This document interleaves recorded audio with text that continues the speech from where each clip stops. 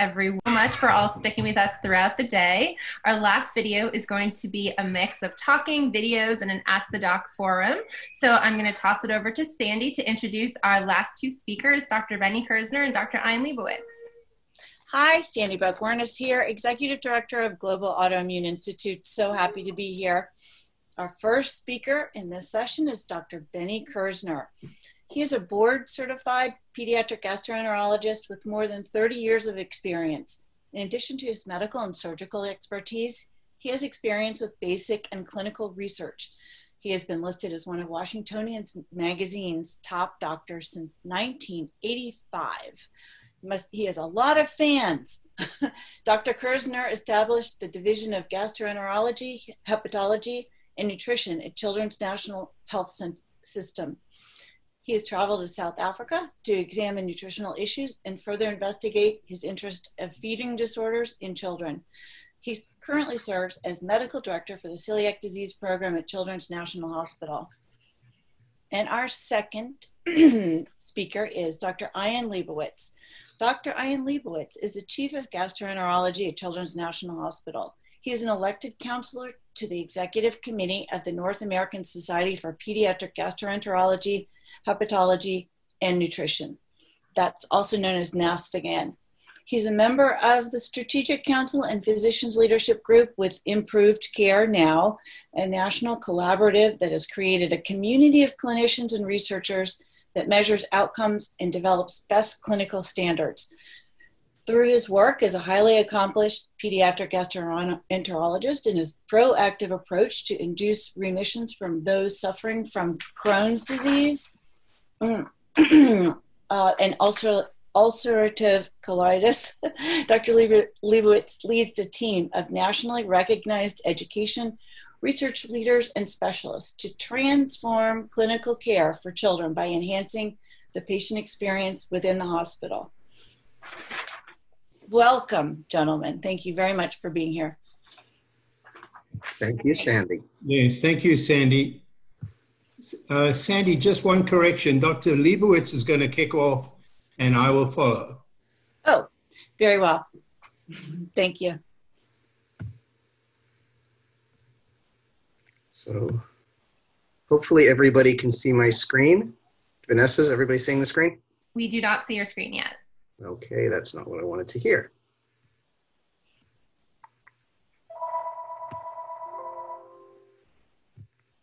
Why are they not showing my screen? Call research.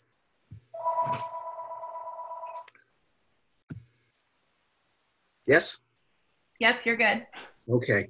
So first I want to thank Vanessa and Sandy especially, but all the organizers for inviting Dr. Kersner and I to participate in this afternoon. I especially want to thank them for giving us the unenviable task of closing the day on a beautiful Sunday afternoon when virtually everybody probably wants to be outside. And I suspect many, many are taking this opportunity to both be outside and perhaps to listen to us talk. Dr. Kersner and I are going to try and walk everybody through the history of the diagnosis of celiac disease from before World War II up to the current methods of diagnosis during this COVID pandemic, which interestingly I think is adjusting the way that we approach celiac disease, and perhaps for the going forward in the future, it'll help us get to a simpler way of working it up in a more consistent way. So our objectives basically are we're going to just demonstrate the access to the intestine. I'm actually going to try and show some short videos of what it looks like when we're actually doing these studies. And I'm going to walk you through some of the fancier tests that we do for diagnosing celiac disease in complex situations. And Dr. Kersner is going to walk us through the underpinnings of the evolving immunologic and antibody testing and the way we're using those testing now to supplement and perhaps even to replace some of the more invasive methodologies. So the history of celiac disease is complex, as everybody knows. It was probably first described by the Greeks thousands of years ago. It was recognized several times over the course of history and really diagnosed by Samuel G., who both Dr. Kersner and I are proud to say is a pediatrician. Many of the other physicians were adult medicine physicians. And there was a history to the diagnosis of celiac disease. After Dr. G recognized that it was probably dietary related and dietary manipulation might help, We went through several phases, including things like the banana diet, which was found to be helpful for many patients, although they didn't really understand why. And that sort of goes back to the 1920s era. During World War II, there was a significant interest in this disease, and a Dutch physician was the first person to really make the observation, and I think to really confirm that the diagnosis was related to sensitivity to gluten in grains. Before World War II, in the Dutch population, there had been a significant mortality rate related to celiac disease, and remarkably, during World War II, that dropped to almost zero. And it wasn't until after or late in the war when we started airdropping bread and other foods to the civilians that they started seeing it rise again, and the incidence, especially in children, was noted. And Dr. Dickey, a Dutch physician, was the first to make that connection. And he and his colleagues wrote a series of papers that seemed to help define the etiology of the disease as related to wheat. The difference being, of course, that lacking wheat and other grains during the World War II and all the terrible situation that went on there, they were making flour out of potatoes or other poorer grains that did not seem to cause celiac disease. So that was the first real understanding of the relationship with wheat to the mortality morbidity of celiac disease. And so it came to be that we had to avoid wheat. And then we went through a series of how do we make this diagnosis? Obviously, diet trials were the first things that were done. And really, we're showing this just to point out the troubles with doing dietary trials. First of all, they're not very specific. And as I mentioned, the banana trial, people for a while believed that bananas would cure celiac disease. And while a banana diet did help many, many patients, it never really explained what the pathogenesis or pathophysiology of celiac disease was. And even now, when you look at the many, many people who are on gluten-free diets, the vast majority of them do not have celiac disease. Somewhere in the range of 92% of our population probably doesn't have any issues with gluten at all. There's a 1% risk of allergy and a few percent risk of what's called non-celiac gluten sensitivity. And somewhere in the range of 1 to 1.5% of people will actually have celiac disease. And the message here really is the message that everybody I think on this call probably already recognizes, that going gluten-free, whether it's on a banana diet or a potato diet or any other kind of diet, is really not helpful in defining this and really should be avoided, because this is a complex disease with a lifelong commitment. And as new discoveries come on board, the diagnosis will be even more important if we're going to qualify for either trials and or diagnostic therapies for celiac disease. So the next phase in diagnosing it after the early trials of just diet manipulation were suction biopsies. And suction biopsies started around the 1950s. Dr. Margot Schreiner was the first person to actually do a biopsy in a child, and she was able to be the first person to describe the mucosal injury associated with celiac disease. This became more pronounced or easier to do procedure when Dr. Crosby and the colleague developed the suction capsule biopsy, which was a little capsule that was attached to a long tube that could be swallowed. And when this was down into the small intestine, they could then apply suction through this tube, which would pull the mucosa into this tube. And when they applied the suction, it also triggered a small little knife inside the capsule to just take a superficial bite of the mucosa, and allowed people for the first time to be looking at biopsies of the small intestine in patients who had celiac disease. And what you can see here, Dr. Crosby, who was in the United States military, these are the first pictures of the capsule. And on the far right are the pictures of what mucosal biopsies look like normally. This picture to on the left half of the image, and the flattened surface of the small intestine in somebody who has celiac disease. Now, in fairness, I would have to admit, I have never ever done a Crosby capsule biopsy, but we do happen to have an expert in Crosby capsules with us today. And so I might invite Dr. Kersner to share just a few minutes with us about what it was like at the very beginnings of getting tissue to look at small intestine and celiac disease. Benny, you want to join us? Oh, yes, thank you. I must first say, and before I go on, I also want to extend my thanks to Vanessa, to Sandy, and all of those involved in this meeting. It really is terrific, and truly I feel honored to join it. I got thrust into celiac disease because I went to see my boss and told him I want to be a cardiologist, and he said, no, you're not, you're a gastroenterologist. I was an young attending then, and he took out of his drawer that Crosby capsule and handed it to me and said, go and learn to use it. And it was an interesting experience. You had to pass it through the mouth, go to the radiology department, and sort of shove it all the way down into the duodenum with the child not really asleep. But the wonderful thing about that capsule, and you can see it here, is that the biopsies you obtained were superb. They were relatively large, sort of about 1/4 of an inch or so in diameter. You could flatten them out on a piece of blotting paper and cut the mucosa beautifully. And you got the kind of picture you're seeing here with the villi beautifully displayed and the crypts on the right side beautifully displayed once you had the biopsy. As we will discuss later, although it was an inconvenient method and we are so much better now at getting tissue, we don't get those kinds of results anymore. And so in some ways, it's sad to see that Crosby capsule disappear. And in other ways, I'm sure the kids are a whole lot happier this way around. Thanks, Ian. Thank you. Crosby capsules fell out of favor, if you will, in the 1980s as better technology started to evolve. It, as Dr. Kerzner points out, was not a very patient-friendly procedure, although the suction and knife approach did allow us to get a really good biopsy of the small intestine. There was, however, this long list of differential considerations that were back then and continue to this day of when you get small bowel biopsies.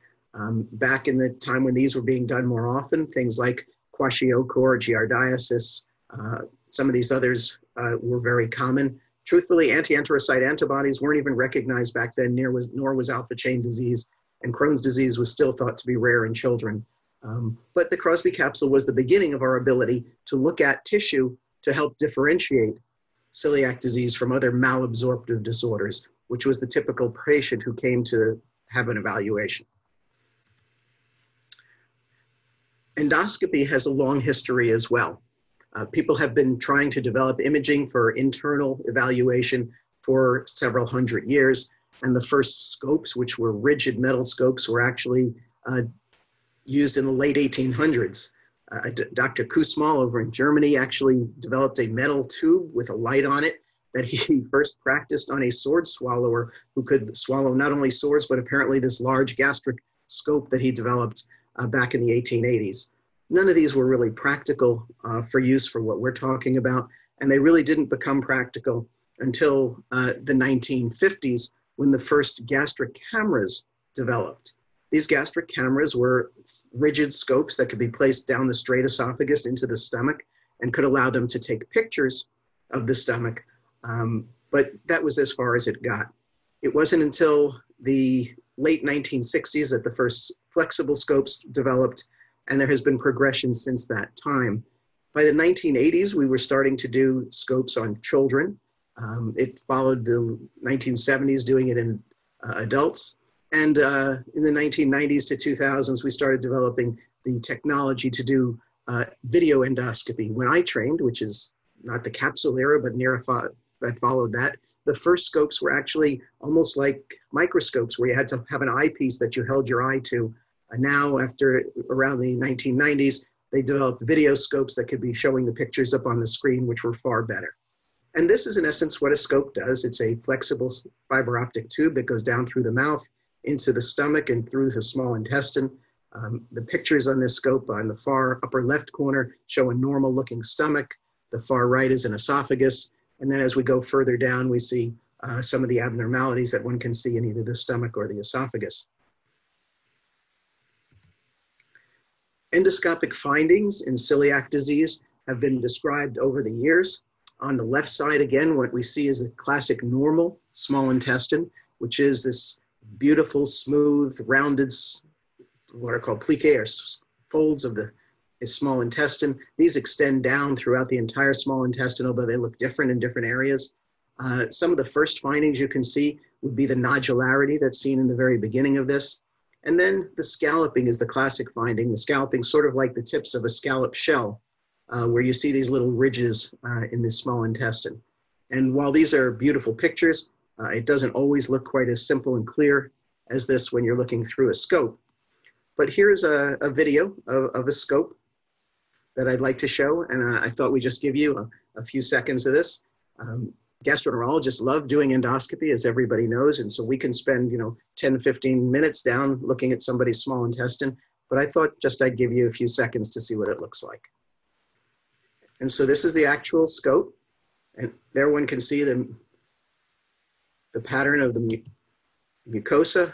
There's the little bit of what we'd call scalloping or nodularity of the folds. This pattern of the mucosa that you can see here is what's thought of as a mosaic or reticular pattern of the mucosa. It's also a classic finding of celiac disease. And so this would be the small intestine, and this is what we're looking at when we're looking through a scope. When people ask us and we come out to talk to parents, what do we think? We're able to tell them to some extent what we saw visually and whether it really looks like celiac disease or not. In some of the cases, it's as simple as where you see this kind of nodularity and this kind of scalloping, you can be pretty sure that this is going to be celiac disease. Not too many other things look like this. And after a couple of minutes, what we do is there's a routine. We will go down into the second to third portion of the small intestine. Here's another beautiful picture of scalloping of the folds. And the magnification of this has gotten so much better over the years. It's really hard for me to describe to what it used to look like. So we take routinely a series of 6 biopsies, 3 sets of 2 biopsies in different parts of the small intestine. And the reason for that is that this picture shows that there's areas of the small intestine that are most commonly affected. The duodenum is where we take biopsies, and the routine for us is to take 2 sets of biopsies in the second or third portion of the small intestine, that being at the parts of the curve. And we'll generally take 1 at the junction of the stomach and the small intestine called the duodenal bulb. You do hear about cases where even though the patient has the right clinical picture, the right antibodies, the right tests, the biopsy doesn't show anything.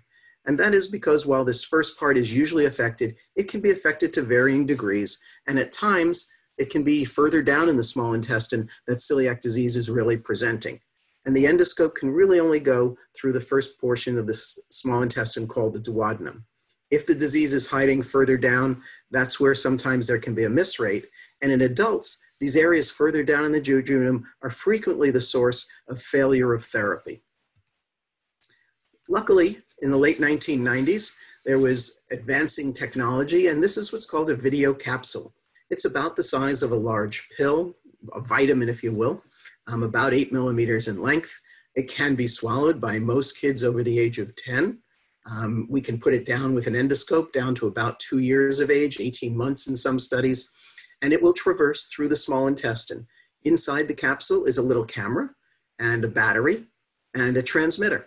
The battery will last for about 8 hours. It transmits 2 pictures per second to a receiver that either the child can carry on their belt, almost like a fancy cell phone, or a parent can throw over their shoulder if it's a little child. And the receiver will receive these. These can then be printed out on any computer that has reading software. The pill camera also gives really good pictures. The pill camera was developed in the 1990s. It was first approved by the CDC around 2003 and has had progressive increasing utilization for a variety of diagnoses, although celiac disease is not the most common diagnosis. However, if you look at these pictures, what we see are the same kinds of patterns that we'll see through the endoscope. Picture 4 shows the scalloping of the folds. Picture 6 shows that mosaic or reticular pattern. You can see that again a little bit closer in picture 7. And these are the kinds of findings that we would see when we're looking through this. Now, a capsule will tape up to 8 hours of video. And so where an endoscopy takes 10 to 15 minutes, when we review these, we're actually reading through many, many hours of videotape of these pictures. Easy for the patient in many respects, a little more time consuming for the physicians. And not every physician who does endoscopy does video capsules, so sometimes there's a time lag for getting the results. It is, however, particularly useful in cases where there's either resistance disease, complicated disease, or for some reason a patient can't have an endoscopy or doesn't want to have an endoscopy and biopsies, and we're not comfortable enough just using serology in that particular patient. I thought again I might try and give you just a few seconds of this. Here's a video of a little view of what it looks like when you're actually looking through the capsule. Right now, you can't steer the capsule, nor can you take biopsies through it, although both of those opportunities are coming. There have been evolving what are called steerable capsules using a variety of technologies. And there's even now in the works a capsule which will have the ability to not only be steered, but to take biopsies through it. So again, it's a little harder to see, I think, in a video capsule, which is just repeated images. But there is, and I'll try and show you some of this, you can frequently see the same. Here's a good example. This is that same from up close with the camera of the scalloping of the folds. The microscopic imaging is incredible. Again, you can see right up close and personal the scalloping. These should be really smooth. Instead, you see this notching or ridging of the folds. And in various places, as the capsule moves down through the small intestine, and you'll see it moves with little bits of fluid. Some of the pictures will unfortunately get little bits of food mixed in with it. We try and keep the patient's NPO for the morning before doing it, just like we do for an endoscopy. Sometimes we'll give a little bit of a clean out before we do this with Miralax to really try and move things through the gut so that by the time we get it down there, we're able to really see the mucosa. And again, you can see the sort of very abnormal scalloping of this, and you may have to trust me. Here's a picture of that reticular pattern of the small intestine, that same sort of mosaic pattern to the mucosa. And when you see this, we pretty much know that this is celiac disease. So again, after a study, we're able to tell people within some degree of predictability that this is in fact celiac disease, although up to now we have been unable to take biopsies. So this is an enhanced technology. You can use different kinds of light through the scope, and the video capsules are now being produced with different kinds of photo opportunities, including different light sources, much like the endoscopes. And this may be even more sensitive for celiac disease and showing the mucosal abnormalities. So in the future, again, probably limited indications, but an opportunity to get further down the road with these kinds of technologies.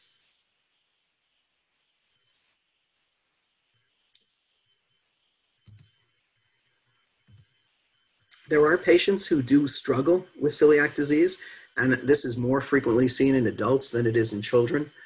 In refractory celiac disease, sometimes the changes are just distal, but you start seeing changes that almost look like Crohn's disease, which are ulcerated, inflammatory, usually in the jejunum, or what we call jejunitis. And these are complex cases, sometimes best seen by a video capsule. So I want to change speeds here a little bit and just talk about a couple of other testing that's sometimes done for celiac disease. We don't generally do MRIs of the intestine for celiac disease, but occasionally there's a concern enough to go ahead and do it. And this would be a case where a patient was non-responsive, claimed to be doing the diet pretty well, and they had a full workup, including an upper endoscopy originally, which had shown celiac disease. And on MRI, what we're seeing over on the far left are the very pronounced folds that usually you can't see in a patient as easily with celiac disease. And so there was this very abnormal fold pattern that was consistent with celiac disease. You can now use what's called enteroscopy to get a scope down well below where we used to. There are different kinds. There's a single balloon and double balloon scopes that can get down to these areas of the small intestine, but it's harder in young children. It's a much longer procedure. The anesthesia is longer, and it's only done when really, really necessary. And the last part that I wanted to talk about before turning it over to Dr. Kersner is I wanted to touch base on one of the other questions that frequently comes up. And this is some very interesting new research looking on whether there really is a way to define the effects or impacts of gluten sensitivity or celiac disease on the brain. And we all know that lots and lots of patients have complaints ranging from headaches or migraines to brain fog, to lack of concentration, a host of neurologic kinds of problems.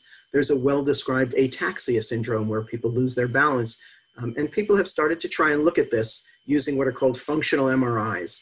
And functional MRIs are ways of looking at sort of blood flow during an MRI. And I'm not going to ask you to recognize each of these and the abnormalities in them because I probably can't.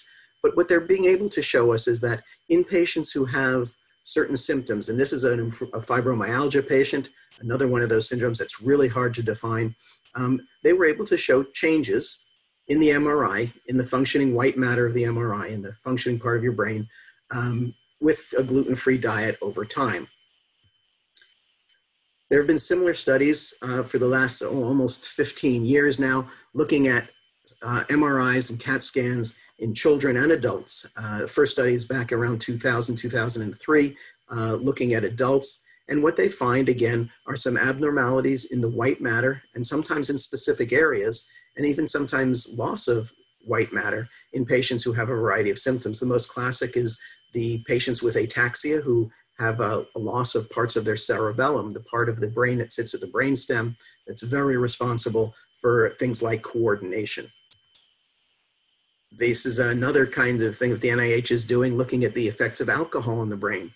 And similar studies have been done looking at celiac disease. And the point of this is that newer technologies are allowing us to find things about this disease that we know as celiac disease that previously we may have suspected or people may have even scoffed at or doubted, but that are really able to be defined by using these highly technical things like the newer fancy functional MRIs. I think at this point, I'm going to turn it over to Dr. Kersner, who's going to try and walk us through the more pragmatic and more evolving phases of diagnosis around serology.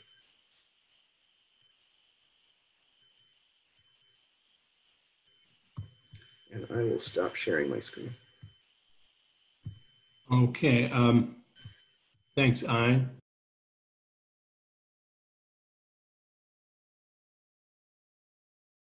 Here we are. Okay, thank you. So I want to just pick up what's under the surface. Ian has beautifully illustrated what our amazing ability is now to look at the surface of the intestine and gauge what's going on. But the truth is that the surface only helps us when it's obvious, and all too often it's not obvious. And getting beneath the surface is what's necessary.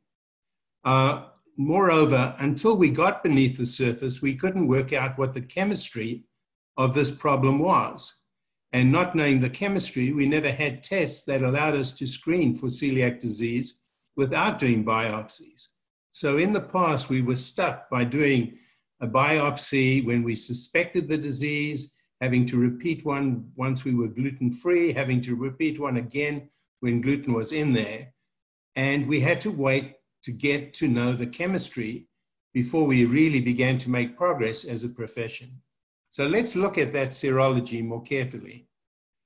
I'm happy to say that in my very early career as a fellow, I got a real insight because I worked with a group who was doing work on viral enteritis. And what was found there at the time that human rotavirus was discovered was that the virus was invading the surface of the intestine. The surface of the intestine looks like this with these beautiful villi. In the course of the infection, those disappeared. And the reason was that the body was actually getting rid of them because they're being loaded with virus. And in this way, securing a healthy mucosa which could be regenerated. And the original mucosa had surface cells which had microvilli on top of these villi. So when you spread all of this out, you had a surface area the size of a tennis court. Whereas if you spread this out, there were minimal microvilli, and the surface was maybe as big as a ping pong table. Surely there was going to be a lot of absorptive problems. But it went beyond that. These immature cells needed time to gather energy and become what they were to be. Now, with viral enteritis, by the time the virus was eliminated, you could then reestablish the mucosa. What if the injury was wheat and it was mistaken for a virus? Then we would have a progressive state which wouldn't recover. And the way things looked was more like this. You started off with these beautiful villi covered with very tall, beautiful enterocytes being manufactured in this crypt down here. Then as injury occurred, the manufacturing section had to grow while the crypt disappeared. And ultimately you wound up with very deep crypts and nothing on top, and a major inflammatory response in the lining of the intestine. Now, if you look at celiac disease, it's clear that it follows precisely the same progression, that these beautiful villi with their surface enterocytes are ultimately lost. We begin to see the elongation of these crypts, and we wind up with this surface and this major inflammatory response, which unfortunately does not confine itself to the intestine. So you not only lose the ability to absorb, but you're also going to have an inflammation throughout the body, doing all sorts of weird things like brain fog, bone density problems, and so on. Well, how does this all happen? Now, you've heard many talks about this, and you've seen beautiful presentations, and you've had a lot of nomenclature that gets thrown in. Now, quite frankly, I think the scientists are phenomenal, but linguistics in science sort of follows a progression which is quite illogical and very often hard to understand this. So I took it upon myself to try and simplify this and explain it in a way that we can all understand, and it begins over here. You see, a wall has been built. That wall happens to be in the intestine. It is this lining, this incredible lining over here, which allows for legal entry of substances that we want to absorb and keeps out of the intestine or out of the body those things that we don't want, unless there's an injury. Now, covering this surface, we have a mucus layer, and in that mucus layer, we have the microbiome, a bunch of bacteria, which help protect the surface. If we disturb that surface, we change those bacteria. If it's invaded by a virus such as Coxsackie, we're going to destroy this protective device, and things are going to get through. But keeping guard on the other side is something like the National Guard, and that we call the innate immune system. It's sitting over there all the time, ready to take on the invader. And as you heard before lunch, very important is the first step. There are cells there, demonstrated by this guy, who vet what's coming through, who recognize whether this is good for you or bad for you. And if it's a virus, have the ability to convey that message and deliver it to a messenger who will go off and get the rest of the immune system to come in there and take care of it. Let's look at that more closely. So in the handling of gliadin, the breakdown product of gluten, we see that it is this central piece, and it's got a covering, and that comes through into the intestine. Now, the tolerance of that is inhibited, as you heard today. And as a result, the message can now go forward that there's a problem coming. The gliadin gets deaminated, and notice tissue transglutaminase gets involved here, taking the surface off that gliadin molecule and releasing something that is interpreted as toxic in some individuals. It gets passed on by this guy over here, who happens to have the DQ2 and DQ8 gene, which allows for the passage of this molecule to the messenger. Now, if you don't have DQ2 and you don't have DQ8, you can't pass it on, and you will not get the celiac reaction. But if you do have it, it does get passed on. And that sends a message out to the adaptive immune response, which is like calling in the military. And these lymphocytes are the soldiers that come in, and what they do is hone in on the surface where the virus is coming through and where it's multiplying. They rid you of that surface. Unfortunately, you keep getting more of that wheat coming back in. So you keep getting rid of the surface. and gradually and progressively the inflammatory process accelerates, the mucosa is lost, and we don't have absorption. Now let's look at that in more traditional ways. So if we have gluten, we develop a leaky junction, the gluten comes in, and transglutaminase takes care of it and deaminates it. The deaminated gliadin is then passed on, provided you have the HLA and HLA DQ2 and DQ8, provided you have the genes that make it possible for this antigen presenting cell to send that message to T cells. And notice these T cells now set off chemicals called cytokines that have destructive power. They also hearken B cells, which develop antibodies, which also can have protective or destructive ability.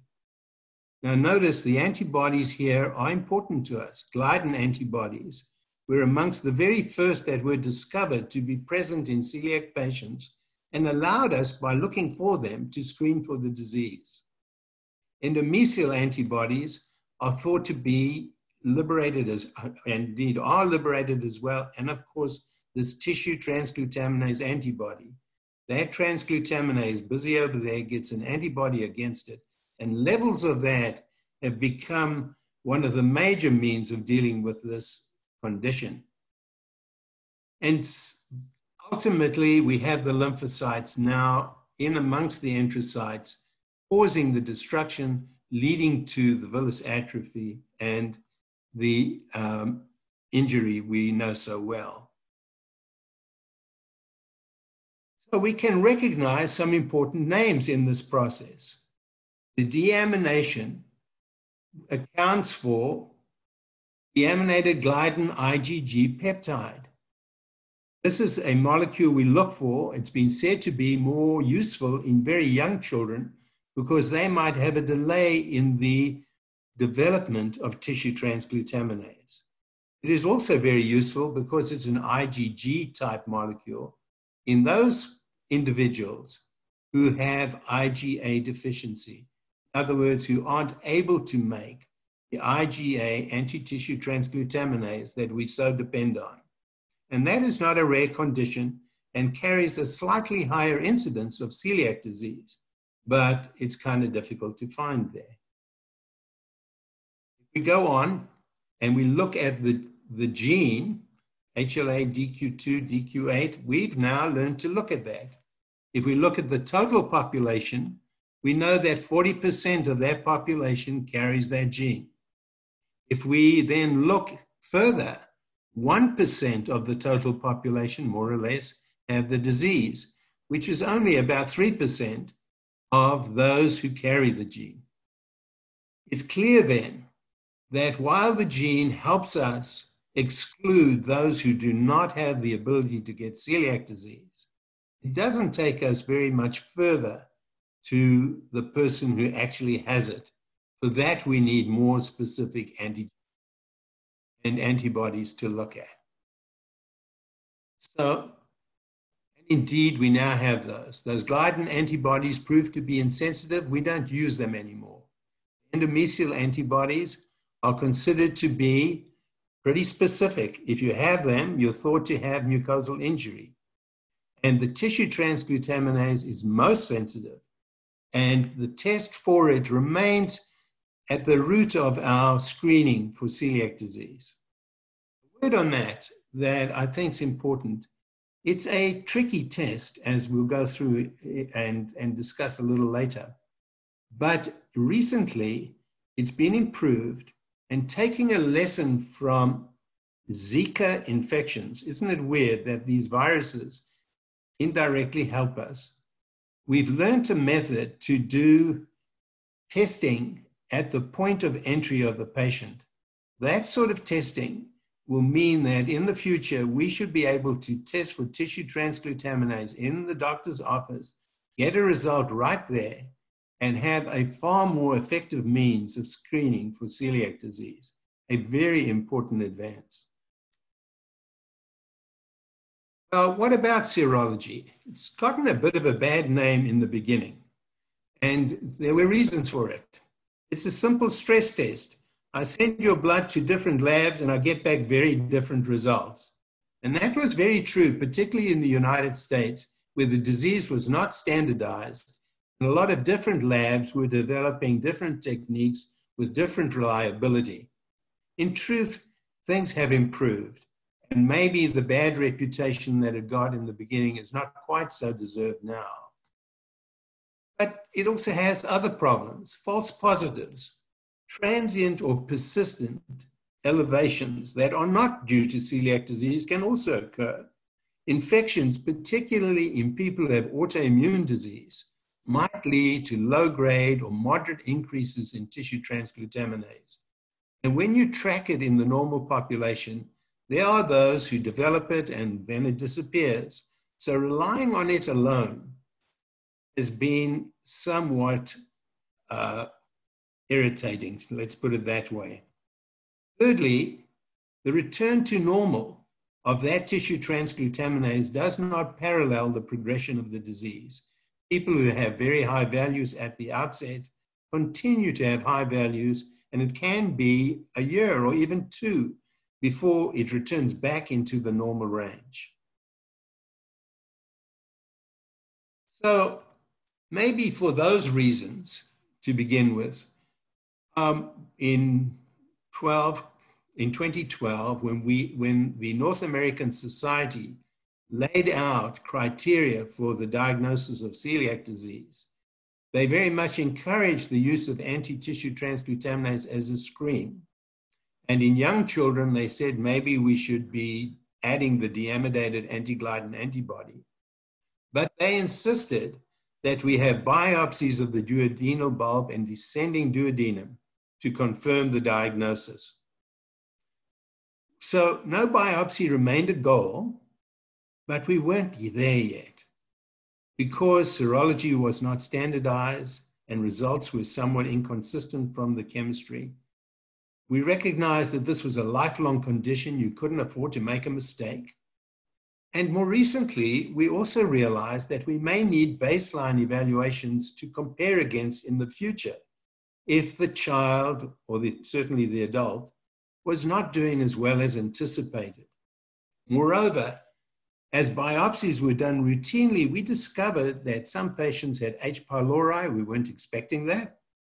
And we've had about 9% of the patients with eosinophilic esophagitis, a potentially dangerous condition in some. And of course, the biopsies or the endoscopies would also discover coincidental peptic ulcer problems or reflux problems. So we had a good many reasons to say, let's continue with the biopsy. But the biopsy, in fact, got a better reputation than it might have deserved. You know, people like to talk of biopsy as the gold standard. Well, just look at this. On the left is the kind of biopsy you would get with suction capsules. On the right is all too frequently the kind of biopsies one might see from a pinch biopsy. So it takes good technique and a superb pathologist who's very well versed in the interpretation of biopsies to get results that warrant the gold standard reputation. I've always thought at best this is copper, but put together with the serology, we got great results. And how you cut the tissue also has problems. You see, when you laid out the flat little piece of tissue from the suction biopsy, you could cut it so that you cut down the length of the villi. When you get this little ball out of a pinch biopsy and you cut it, you may very frequently cut along a trajectory that gives you a false impression. The crypts look like glands. The surface looks a little shorter than it might be, and it takes a good pathologist with careful technique to read it and also to insist that the tissue be recut so that they get an angle to look at that yields a result that's reliable. So the Europeans had developed a somewhat different approach. Back then at the same time that we came out with our criteria, they said in symptomatic children, you know, you definitely want positive histology and positive anti-tissue transglutaminase unless the anti-tissue transglutaminase is greater than 10 times normal. They predicted or claimed that with a value that high, the chances of you not having celiac disease were pretty remote, and felt that it was adequate to just stop right there. In the asymptomatic child at risk, they felt positive histology was necessary, and preferably they also like to have gene testing done to make sure that this child actually had the potential to get celiac disease.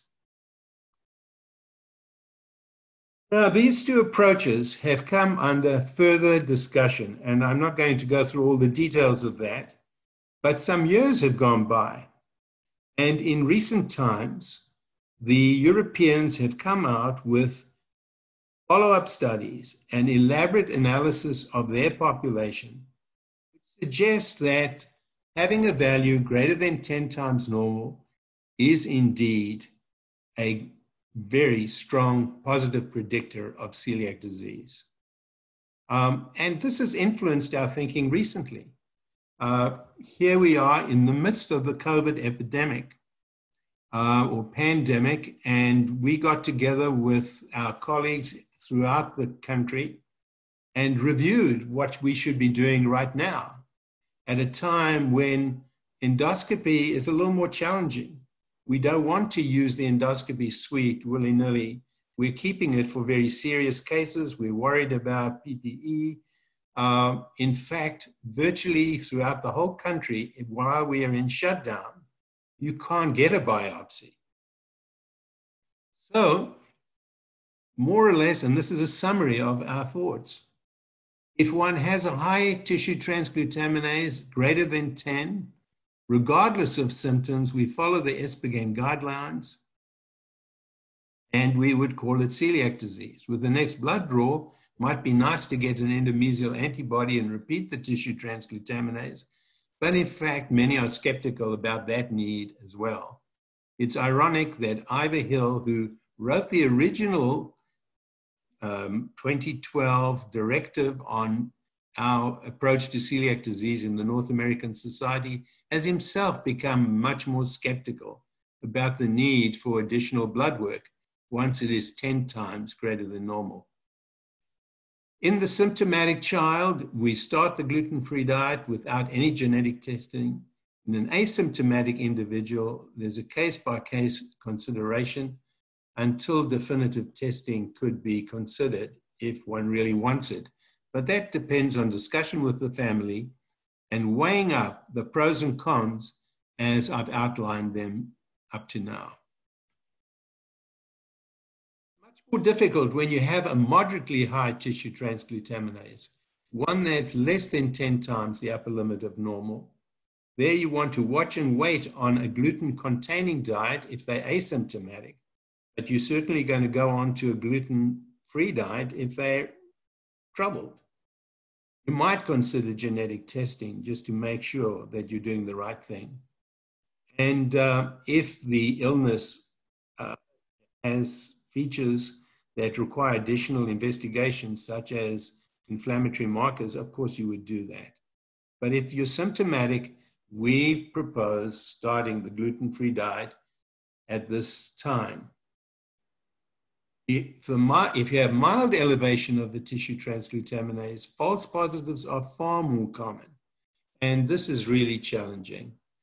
And you want to consider the case, case by case, think it through carefully, and review and consider whether you can wait or not.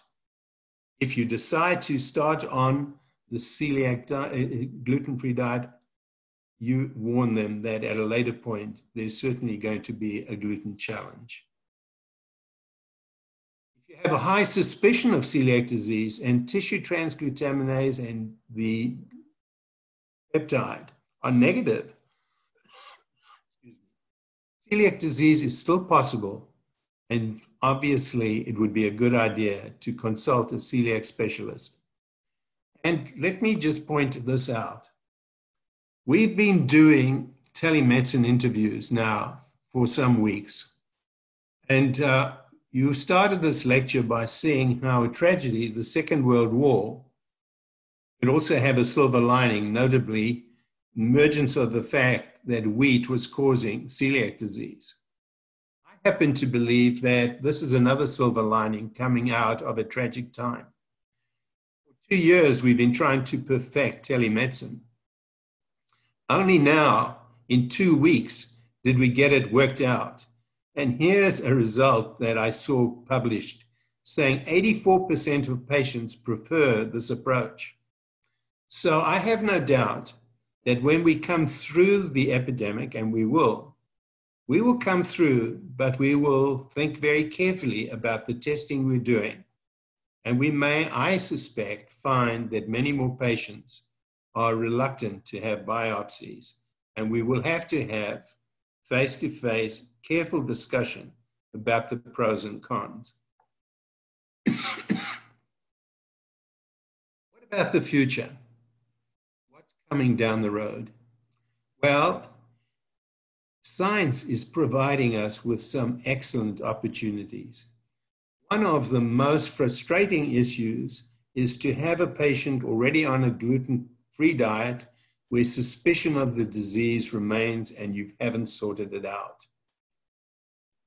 Are there going to be ways to prove it? Well, there are a number of indications that we can.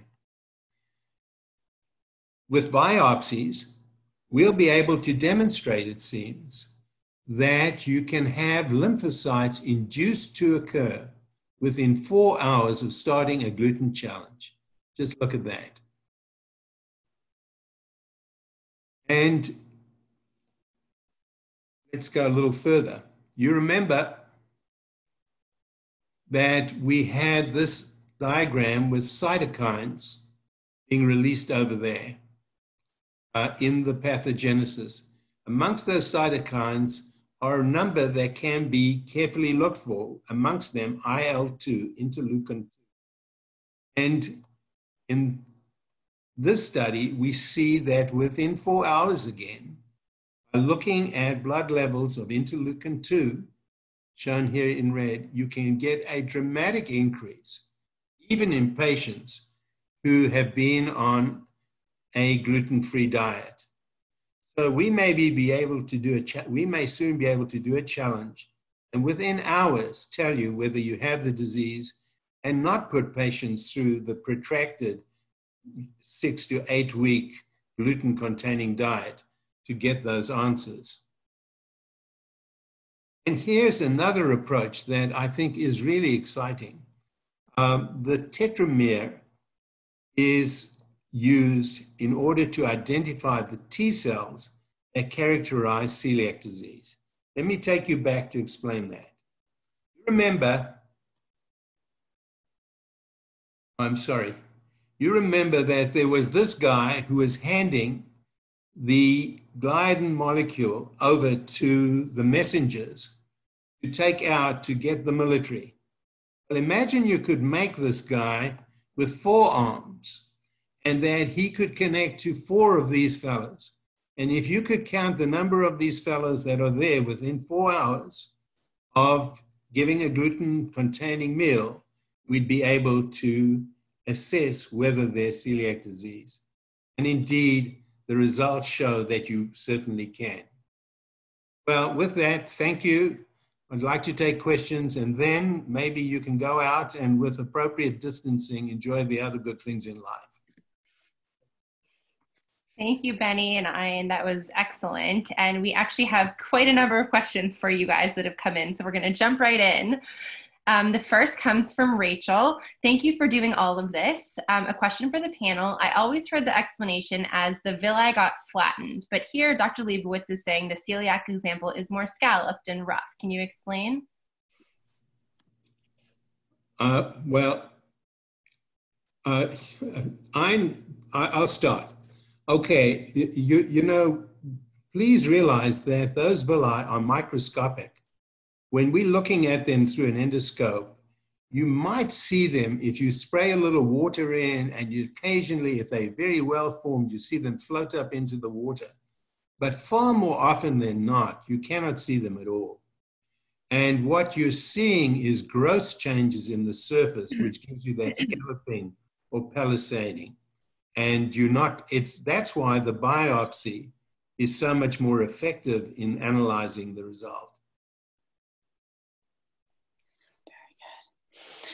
This question is from Connie. Is there a reason for a person who has been biopsy diagnosed to get genetic testing so as to inform other family members of possible health issues? Well, I actually think that there's very little reason to do that. And let me go back to that little diagram that I had. 40% of the population carries the gene.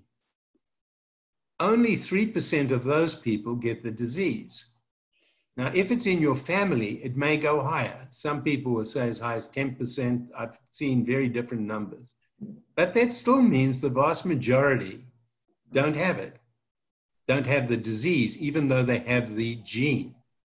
So you compound the confusion. You get the gene result. You now say you not only have the gene, but maybe you really have the disease, but we haven't proven it. On the other hand, if you do the serology and it's suggestive, you've got a very good reason to be concerned. So I think the gene only helps if you've got someone and you're not sure what's going on, and they are on a gluten-free diet, for instance, and they had symptoms that could have been celiac disease, but they could have irritable bowel syndrome. And you say to them, let's do the genes, because if it comes back negative, I can assure you you don't have celiac disease. But if it comes back positive, we're going to have to work harder to get a diagnosis. Yeah, I might add, I think the only situations where most of us would feel the genetics is really valuable is if you have perhaps a young family and one child gets diagnosed and you are lucky enough to test the children for genetics and you get that they carry none of the genes, then you can be pretty sure that those other children will not get celiac disease. Whereas we don't really have good recommendations for screening those children year after year, every time they get a stomach ache or they get some diarrhea. And so in terms of, relieving the anxiety that almost certainly goes with having one child who has celiac disease if you have other children, if they're lucky enough to have none of the genes, that situation occasionally is valuable to the family. So we have a lot of questions about the capsule endoscopy. This one is from Blair. Is the capsule endoscopy a way to monitor recovery for celiac patients? Should we do this to make sure our guts have healed? What Dr. Kersner said up front, I think is still the most valuable.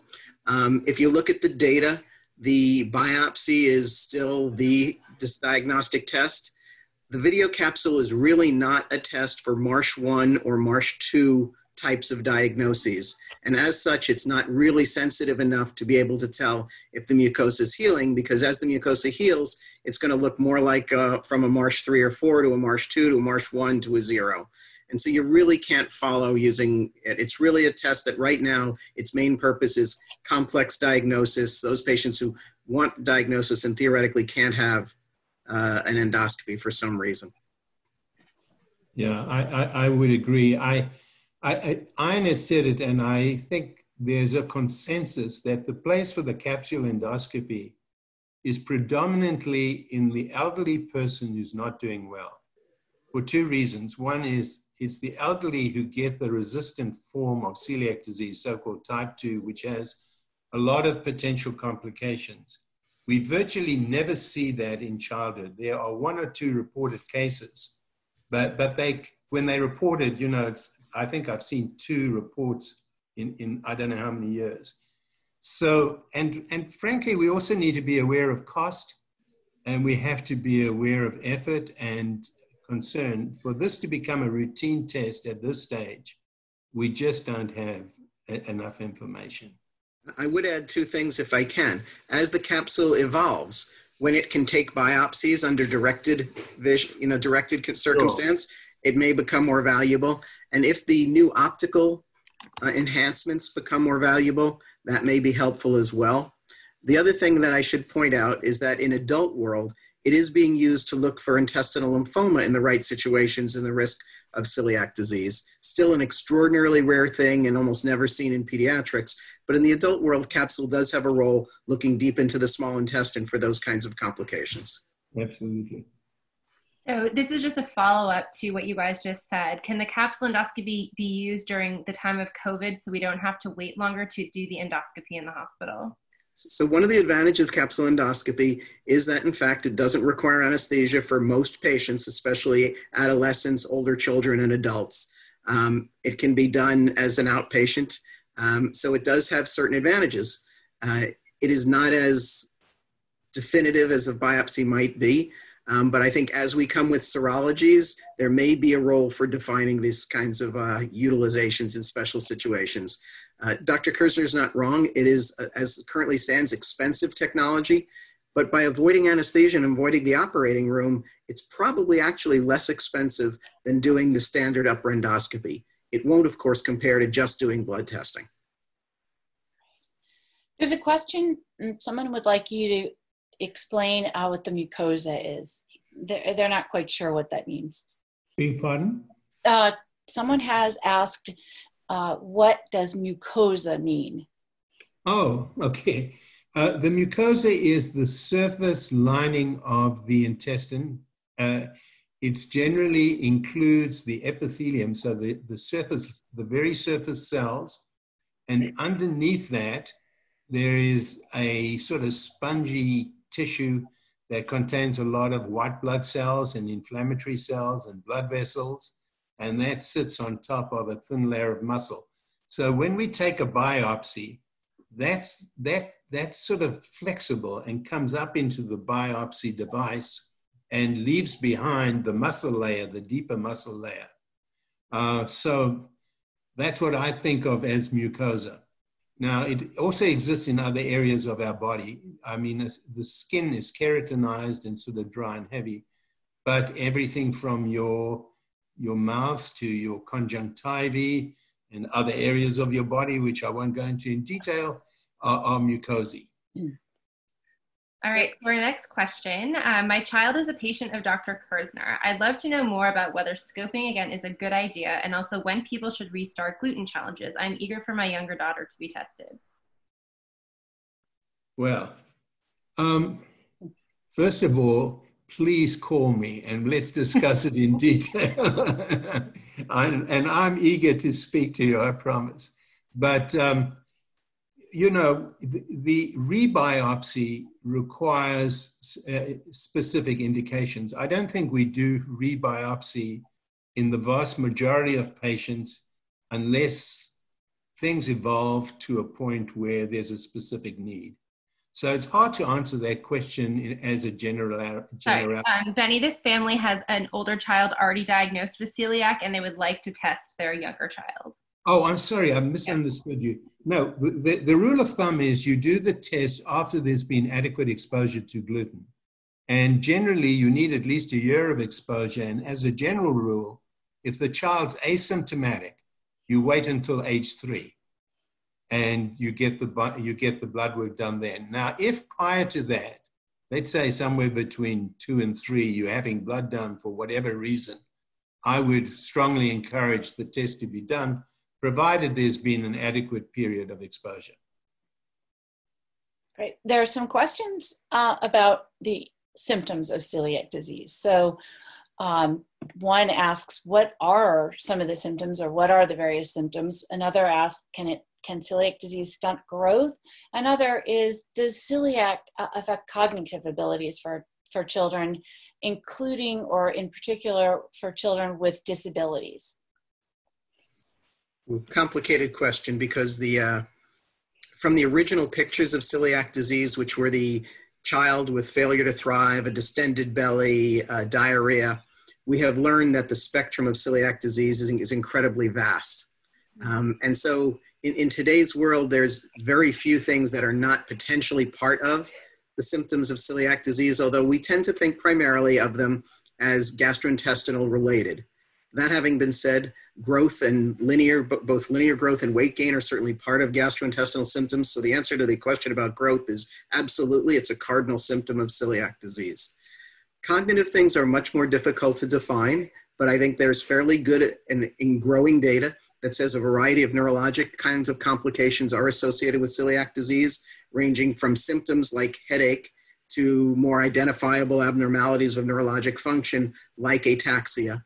And there's a fair amount of data looking at some of the cognitive function questions. There are some tests that have been shown, such as some repeated active tests that do seem to be abnormal in celiac patients with abnormal MRIs associated with them.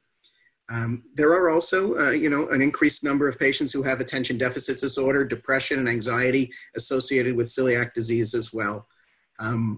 The exact subpopulation of developmentally challenged children, I think, is a much tougher question that I'm not sure we have a lot of definitive answers for, but I'd be interested in what Dr. Kersner thinks as well. Well, firstly, I must say this, Sandy, we thank you for supporting us in our pursuit of just that question. And in the data that we've gathered, we have found, Shana has shown this very beautifully, that ADHD and anxiety are clearly more prevalent in our population of celiac children than they are in the general population. This is not an easy thing to sort out.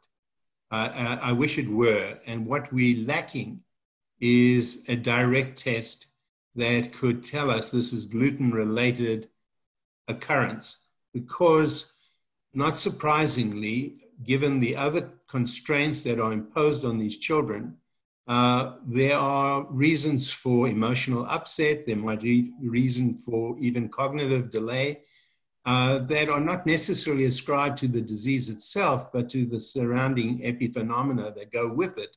The need for the diet, what's happening at school, do I get to school, there's so many additional issues that have to be resolved. And frankly, we haven't looked at it that closely. We're just beginning to scratch the surface, I think.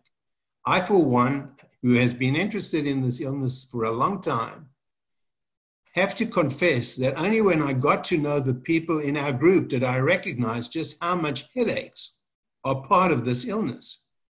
And they very definitely are. Why it is, what that means, what the pathogenesis is, these are all important questions that truly need to be answered and warrant the research money that's being put into this area. I do think we should add, Benny, if we might, Vanessa, that the things like the school age guidance that's going on and the efforts to alleviate some of the anxiety and concern and to normalize life for these children as much as possible, whether it's toasters or Play-Doh, I think those will have an enormous help, not only in helping us define whether it's truly disease-related or the epiphenomenon, but also in just making these kids' lives better. Absolutely. So good for you guys. Thanks. So the next question is from Katie. If you did not vomit on gluten before diagnosis, but now do with accidental exposure, is that still likely to be caused by celiac, or as someone once told me, that's indicative of a wheat allergy? Or in general, is it common for symptoms to change before and after going gluten-free? Should I go there? Okay. It is surprising, and I think it was mentioned this morning before lunch, that people who go gluten-free on a re-exposure often have more of a reaction, though it might not be long-lived or long-lived. So, but the results are very, very variable. One of the first studies I was associated with as a student was in a group of children who, in the days before serology, we challenged and then re-biopsied them. And we took a group of known celiacs, put them onto gluten, and followed them and biopsied them when they became symptomatic. A good proportion of them soon became symptomatic, but by the end of the year, we had a large number of children who had no symptoms at all. We biopsied every one of those, and every one of those had the mucosal lesion. And it demonstrated to me that the range of reactions is very wide. There is something called a celiac crisis, which fortunately we see very rarely, but I have seen, and we've had one case in the last 2 years, where someone who is entirely gluten-free and then has a substantial gluten diet or intake and becomes horribly ill and needing hospitalization. So you've got an enormous range of possibilities. Very good. I think we have time for one more question. So let's see. Virginia asks, to what extent do the villi heal when a patient is on the gluten-free diet? And do they ever return to normal? Well, the answer is they can return completely to normal, but not always. And there has been defined, particularly in adults, some immune changes that don't appear to be entirely turned around. In pediatrics, what's missing is a study that looks longitudinally and repeatedly biopsies. And I know that that's being done right now up in Boston by one group. And it's an important study. You know, they right from very early in life have taken a large sample of children, looked at them genetically, looked at them in many ways, biopsied them at diagnosis and intent to rebiopsy them and develop enough data to answer that question comprehensively. If we base it on what we know about adults, there is a subpopulation of patients who appear not to heal completely. Now, why? Is it because they're having minimal exposure that's very hard to pick up? And now with the gluten peptide that we can find in stool and urine, we frequently find people are being more exposed than they should, than they expect. Or is it an innate issue? Again, research questions that I think still need serious answers. I would add one quick point. I mean, we do have studies years ago when we didn't talk about this today, but before we had serologies and some of our knowledge, the criteria, what were called the interleukin criteria for diagnosing celiac disease, required not only that you do a biopsy and show that they had this villus injury or a flat villus lesion, but that you then put them on a gluten-free diet and rebiopsy them and prove that they have healed.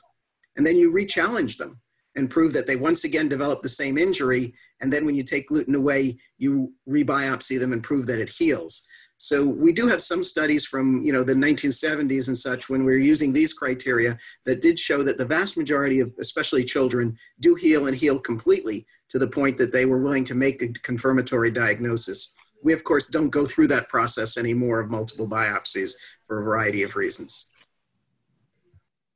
Thank you both so much. I want everyone to know the questions that we haven't answered yet, we will make sure that they get answered and posted on the website. And there have been several notes to both Dr. Leibowitz and Dr. Kersner from patients of yours that you diagnosed years ago, from parents of your patients, all who are so thrilled that you were with us today and are sending many, many kind words of thanks to you. So we'll make sure to pass those all on to them as well so that they will see your notes. And thank you to everyone who has texted me pictures throughout the day of yourselves and your children watching. I have loved getting all of those. It's been very joyful to see them since we're not all together.